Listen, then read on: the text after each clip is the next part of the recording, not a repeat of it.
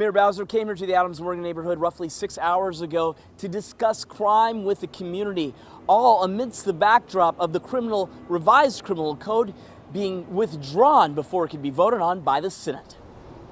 Crime's a big topic in D.C.'s Adams Morgan neighborhood. Police data shows it's up year-to-date 37%. That's why D.C. Mayor Muriel Bowser spent part of her day speaking to locals about the issue. Good afternoon, everybody. She revealed the neighborhood would soon get more attention from D.C.'s multi-agency nightlife task force, which has already reduced crime in DuPont Circle and H Street Northeast. The amount of violent crime remains very unsettling to neighbors. On the minds of many here, too, D.C.'s revised criminal code. It's how the district legally handles crimes committed locally. The council just rewrote it for the first time in more than a century, but some locals didn't like the end result. Our ridiculous council people, and I say that, are not paying attention to what the neighborhoods are saying.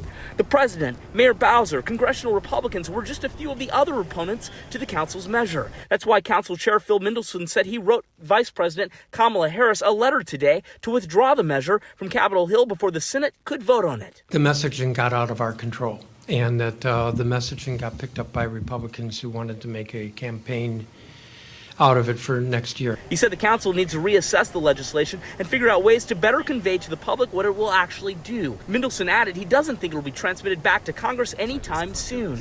That news seemed to please the mayor. I would agree with the chairman's kind of sentiment that it is best for everybody if the vote doesn't take place. Meanwhile, MPD Chief Robert Conte said whatever happens, sentencing for violent offenders must be kept tough. We really want to see homicides go down is keep bad guys with guns in jail. With the very latest from Adams Morgan, John Henry, WUSA 9.